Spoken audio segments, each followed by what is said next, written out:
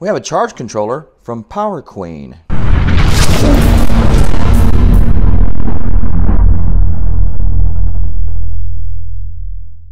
Let's open it up. We got manuals. They make sure you have manuals. A manual for a Bluetooth adapter, and then a manual for the charge controller itself. Get a temperature sensor, mounting hardware, and there's the Bluetooth dongle. And here we have the charge controller. It has a soft, kind of a soft touch gray, and then a nice white powder-coated heatsink on the back. Very attractive. We got PV input, we got the battery, and we got a load connection. We got the RS-232 port, which is also where the Bluetooth adapter plugs in, and a temperature port. So this is a 30 amp charge controller. It will do 400 watts at 12 volts, and it'll do 800 watts at 24 volts.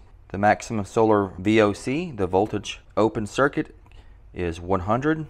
The load power here is 240 watts at 12 volts and 480 at 24 volts. What is it, like 20 amps? They could have just said that. Oh, okay, so they give you two manuals because it looks like one's in German and the other's in English. So this one comes with a warning. It says never connect the solar panel array to the controller without a battery. Battery must be connected first.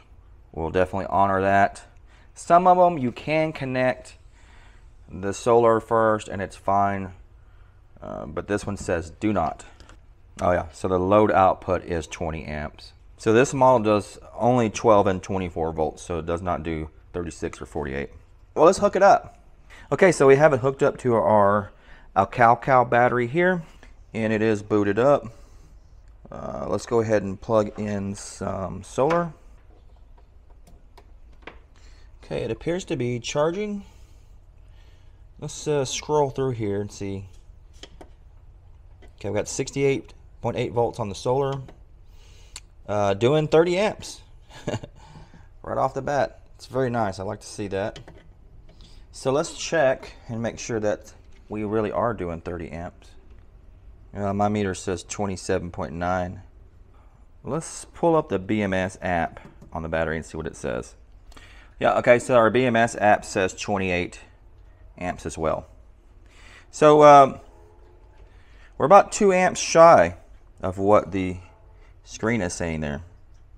All right, so let's see what the input current is, and then we'll do our efficiency calculation. So we got 5.6 going in at 68.8 volts. So that gives us 385.28 watts going in, and our BMS is showing 365. So let's do that math. Looking good. So 365 is going to the battery, 385 is coming in from the solar. That gives us a 94.8% efficiency. So the efficiency is real nice on this guy at almost 95%. The only thing that I'm not real thrilled about at this moment is, you know, it's basically saying 30 amps here on this screen, but we aren't doing 30 amps, we're doing 26 right now. Let's check again with the clamp meter. Yeah, it's showing 25.5 while it's clearly still showing almost 30 here. So I'm not sure what that's about. All right, so let's plug in the Bluetooth adapter. It says to look for search solar app in the App Store. So there's a solar app here. I'll try that. Okay, I guess it found something here. Yep, okay. So this is it. So it's saying 425 watts, but it says solar panel. What my battery is only getting 343. Yeah, and here in the battery it says the battery current is 29.9, but here we're showing 56.6. Yeah, and so in the app you can set all the settings, the voltage, set the 12 volt. I never use auto. I don't recommend you use auto. If your charge controller comes auto default, go in there and change it. To me, that's dangerous. Battery type, set for lithium. Yeah, it seems to be fine. Yeah, so at this moment, the only thing I can say negative is that this is not actually what's going in the battery. It's saying 29.9, but it's not 29.9. It seems like it's actually gradually going down because we're at 25.4 right now. Well, let's open it up.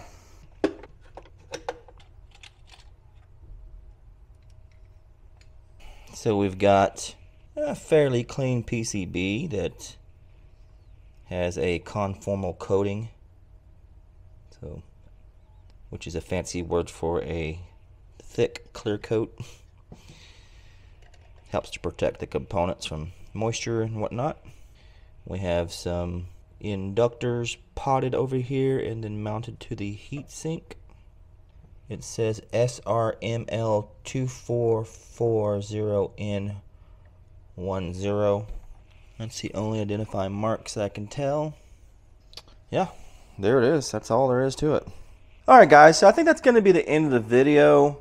The current display and what we actually measured going into the battery being different is very weird. I don't know what that is. If you guys have any ideas of what's going on there, just definitely weird. You know, we saw it stay locked on at 30 amps or 29.99 amps basically the whole time, and initially it showed on our clamp meter and the battery BMS, it showed around 28 amps, so we were just like about 2 amps off.